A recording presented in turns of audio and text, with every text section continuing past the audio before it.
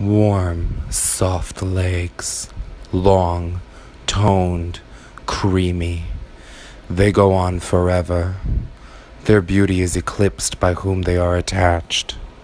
Legs, from toes painted red, a foot soft and inviting, strapped into a sexy black leather stiletto heel. Very high heels creating very high arches, ankles leading to strong, lean calves.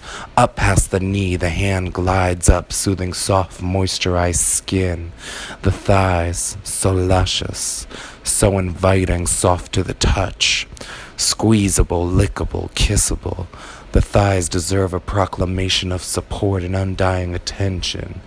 Those thighs, under that dress, protecting a flower, Gemini twin doors opening to transcendence, to God's temple, to the beginning of life, the source of happiness and pain, of pleasures and joy, those precious thighs, and finally those hips, whose hypnotic movements locks one in a trance by nature's design. Something so normal can cause such spellbinding focus, attention, thirst, animal magnetism.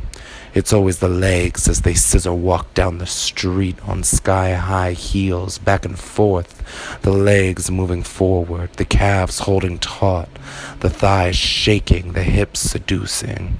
It's always the legs.